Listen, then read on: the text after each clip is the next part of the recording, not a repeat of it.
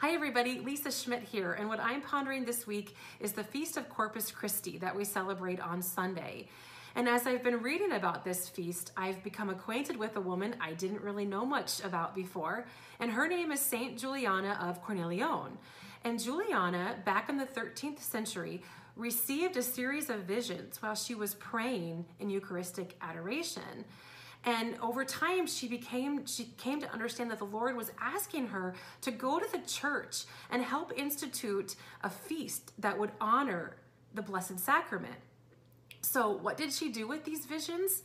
She held them in her heart and pondered them for 20 years.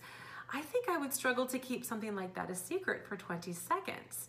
But that is why she is a saint and I am a saint in the making. Because what saints do, according to Pope Benedict XVI, is they do four things. When they get these inspired thoughts, they, one, go immerse themselves in prayer, take it all to the Lord. Two, they patiently wait for the Lord to show them what to do next. Three, they surround themselves with spiritual friends who they can talk to and share all of these visions with, trusted spiritual friends. And four, once they're ready, once they know that this is of the Lord, they then go approach the pastors and priests of the church and lean on them for their holy judgment. So I've just been pondering that. Like when I receive an inspired thought from the Holy Spirit, do I do those four things?